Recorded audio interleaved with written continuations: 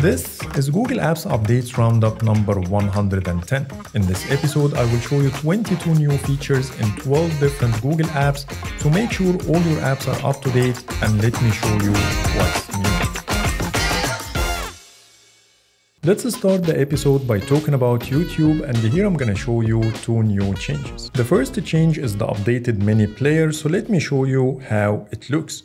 When I play this video and minimize it, you will notice here that now we have a much cleaner look. It no longer has this wide bar at the bottom that includes the play and pause, seek forward or backward, but all the buttons are overlaying at the corners.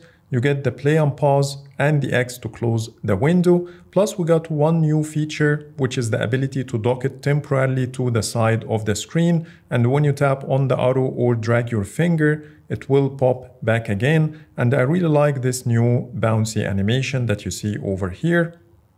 And if you want to close the window, you can simply use the X or swipe it down like this. And when it finishes playback, the play and pause button changes to watch again. The second change is under search. Now when I scroll down, I see this new section called You May Like that gives more suggestions based on my search history. Now let's talk about Google Chrome, and here I'm gonna show you 3 new changes. I will start with the new changes under the tab switcher, and the first one, when you tap on the ellipses of any group, you will see a brand new delete option that didn't exist before.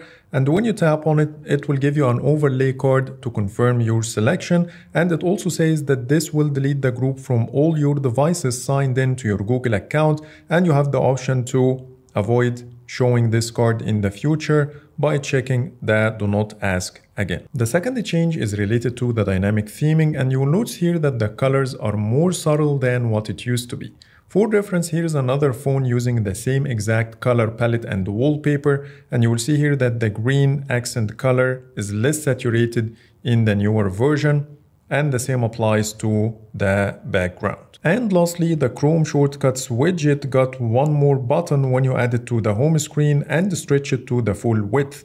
You will see here that now I have Google Lens as one of the shortcuts, which wasn't the case before. And for reference, here is how it used to look before the change. The next app we have is Google Meet, and here I'm gonna show you 5 new changes. The first change I'm gonna show you is the new Meet calling experience.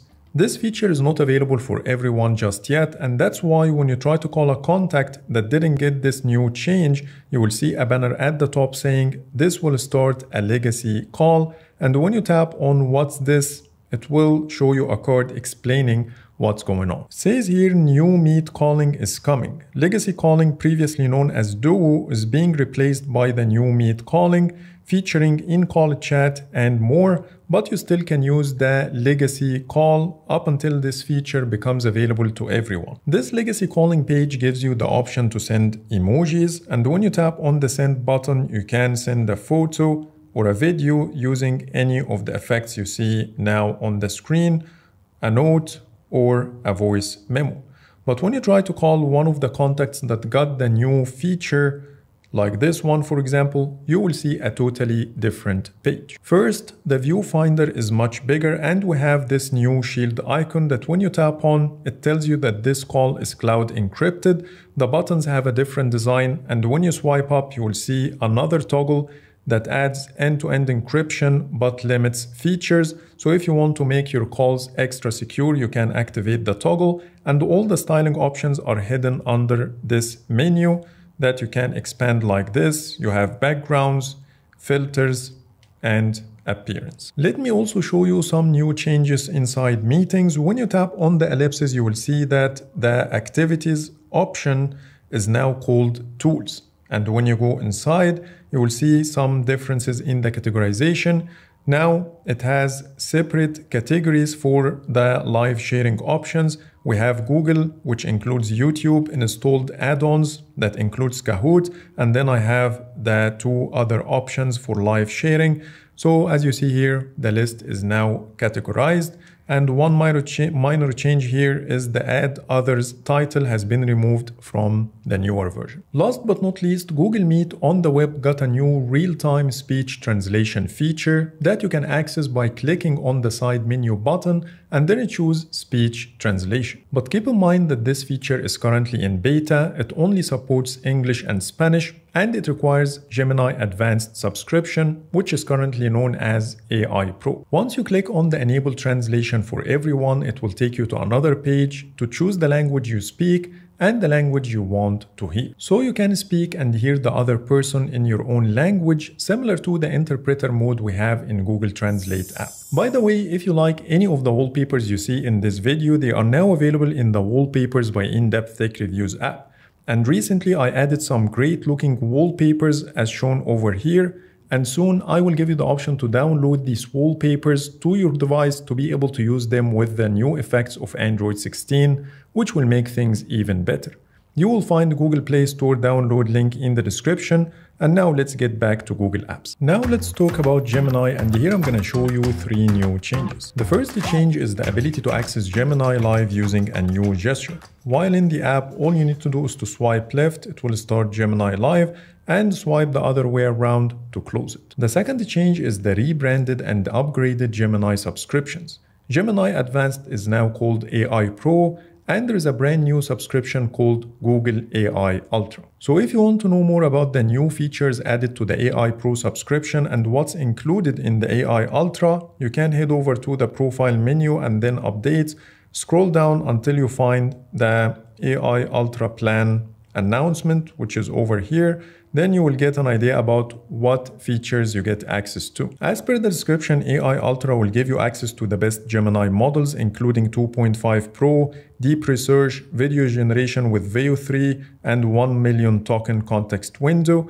Plus, you will get 30 terabytes of storage and early access to some AI innovations like Project Mariner. Moving to the AI Pro, it's not just a name change, but Google will give you access to more powerful tools like Notebook LM, Whisk, Flow, and more. You can also generate high-quality videos with sound, but the videos are limited to 8 seconds, and it will use Veo 3.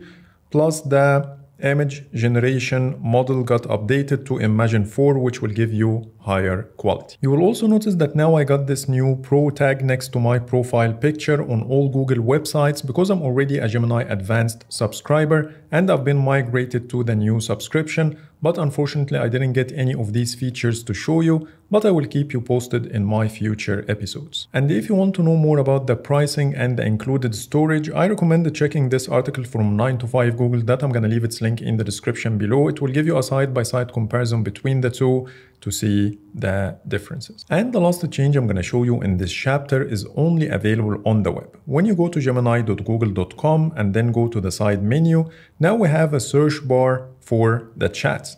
When you tap on it, it will show you the most recent chats with the date, and you can type your search query, which will make your life a lot easier.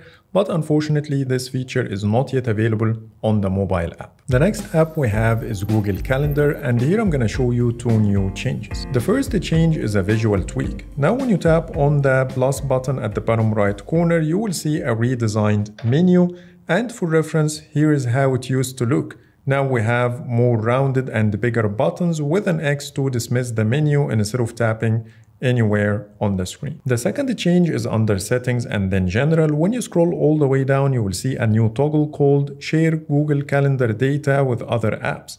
This option will allow you to stop third-party apps from accessing your calendar data at any point of time, but keep in mind, this toggle doesn't impact Google Apps. Now let's end this video by talking about the apps that only got 1 new change, and I will start with Google Messages.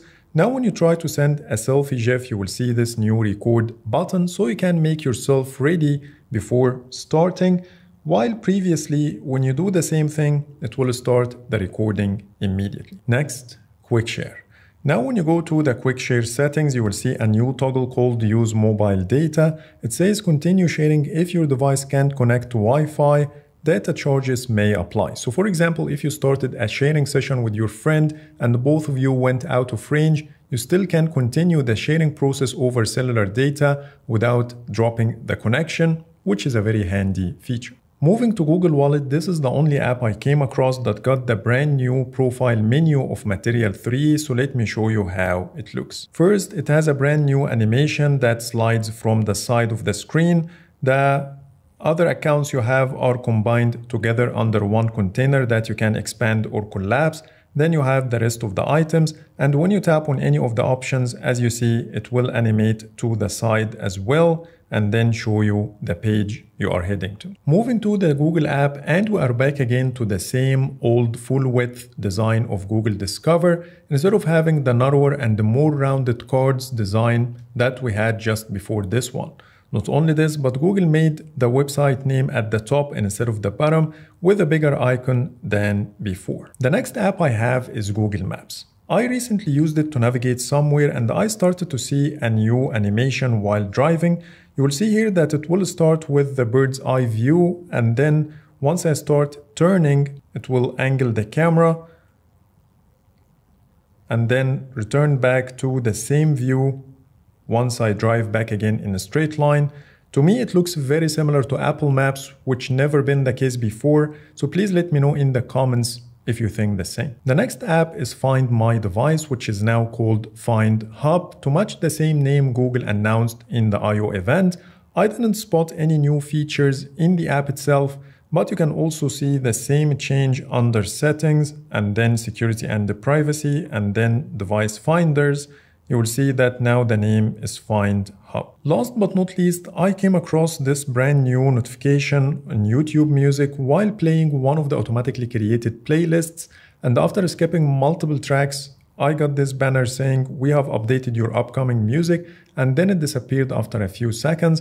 I think it's related to the dynamic queue feature that automatically updates your queue based on your behavior, but I'm not 100% sure. So that's pretty much it for today. These are all the new features I wanted to show you in Google Apps. Please reach me out on social media if you spotted any new feature so I can include in my future episodes.